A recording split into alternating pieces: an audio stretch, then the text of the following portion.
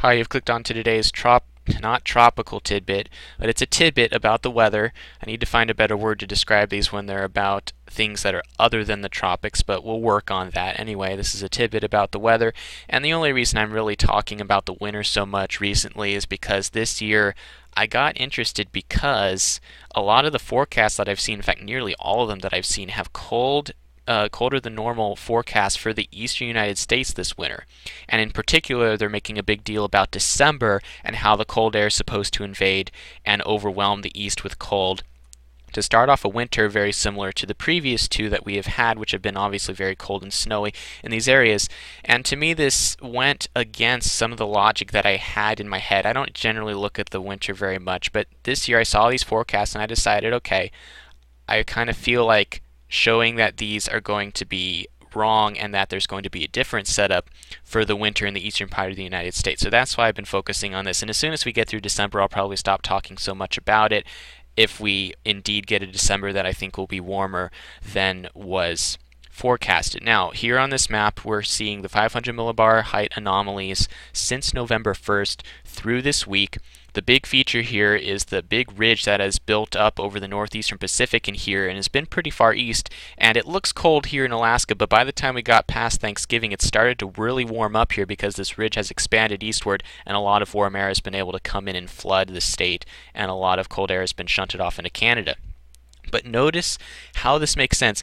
Did we know this ridge was going to be here, whether the ensembles, the models showed it or not? And the answer is yes, because I've talked about this.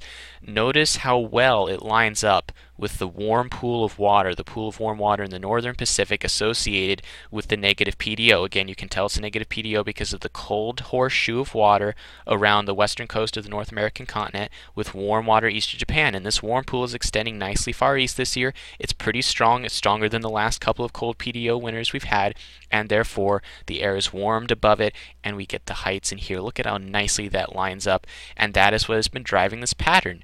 And then you have, though, the cold water off the coast, which means that the jet wants to dive down. It comes up and then it dives down over the western United States, and you get the cold air digging into the western part of the country and western Canada, which often happens during cold PDO winters. Now we're going to shun the GFS right now for a little minute. This is the run back from the 25th of November, right after Thanksgiving, where I showed you guys, this is the day 12 forecast, where we had the big trough that it showed for the first week of December, down from basically the North Pole to the Gulf Coast, and by day 15 it has the same trough there during this first week of December. And obviously this would be a very cold pattern for the east. It's a temperature anomaly forecast. We're all solid blue in here, very cold temperatures, and winter was proclaimed to be on the way for the eastern United States. But I explained how to get a trough like this is not impossible, but to get one this long and this far south is pretty hard, because when you stare at the Earth from up here, you can see it rotating counterclockwise, but when you get down here and you stand up really high and you look down at it, it's not spinning as much, and thus the air that's coming down here is losing its planetary angular momentum, and it wants to curve out and do a trough base a lot faster. And so to get it to come all the way down here before curving back poleward is pretty hard to pull off. And for that reason, and because of the cold water in the eastern Pacific, I suggested that this trough would be cut off more with a rounder base and have the pieces get dropped down into the southwestern United States and have the trough split and not as deep as the GFS had it. And look what actually happened. This is the first week of December.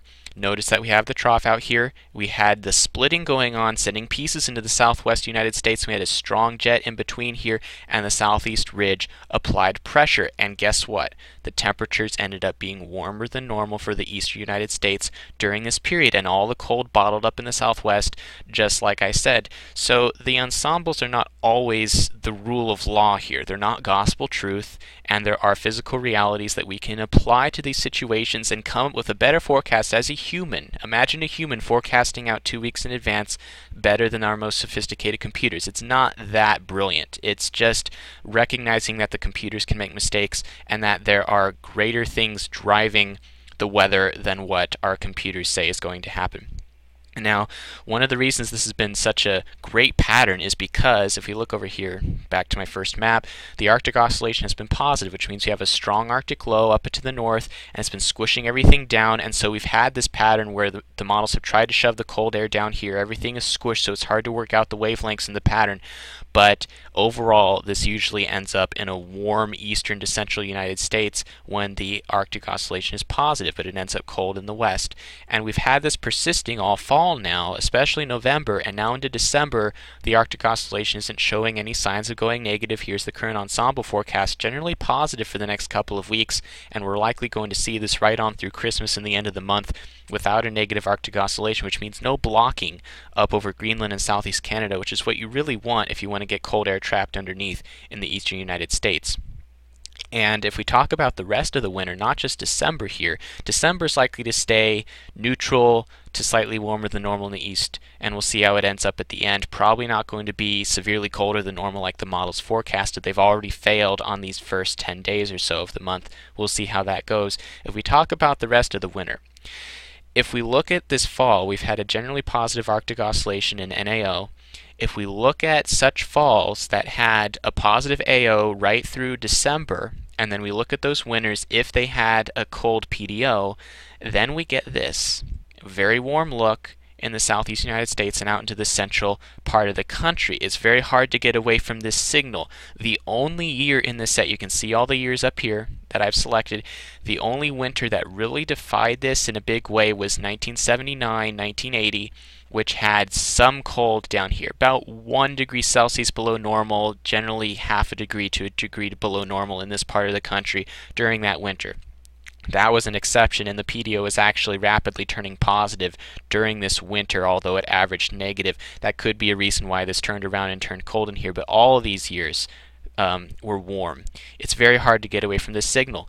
And another thing is that last year was a La Nina. Last year was cold in the eastern United States, very cold, as we all know. This year is also a La Nina, a second-year La Nina. We've never had back-to-back cold La Ninas in the eastern United States. As far back as we can go into the 1800s, we have not seen that happen. It's very hard to get away from a signal like that. It's obviously not impossible. Never say never with the weather, but there's a lot of indicators here that we're going to see a fairly warm winter overall in the southeast United States. And if you've been following my Facebook wall, which you should if you don't, I put up a map the other day for my general idea of the winter. And I wasn't going to do this, but I decided to make my point a little bit more clear that I think it's going to be generally warmer in the southeast and pretty cold overall in here. And you notice it's a little bit farther pressed down than the cold got in here. It was generally pretty warm in the plains during most of these positive AO winters. But here I think the cold will press down a little bit more, given that the Indian Ocean is very warm, which I talked about in the last video. Generally allows cold air to spill down into the southwest US a little bit more than normal. And the Arctic vortex has shown a tendency to set up over Canada. We've had a lot of low heights in here, and that might allow some cold air to make a neutral to slightly colder than average winter for northern New England and the Great Lakes. But in general, my forecast is a lot warmer than a lot of other people's. I haven't actually seen a forecast as warm as mine for this winter down here. So we shall see what happens. I'm just very intrigued by the situation, and I'm pouncing on the opportunity to make a point if indeed that point is made by the end of this winter. We will just see how it goes. And again, this is not totally pointless for the tropics, because when you get ridging over here, you increase the trade winds over the tropics, and the waters cool in here, which can inhibit heat content for the coming season. So this is important as well, because the cold winter can leave the water warmer like it did last year, and we talked about that for this season. So there are some ties to the tropics here, and we will just keep an eye on this as time goes on. Alright, that's it for today. Thanks for watching.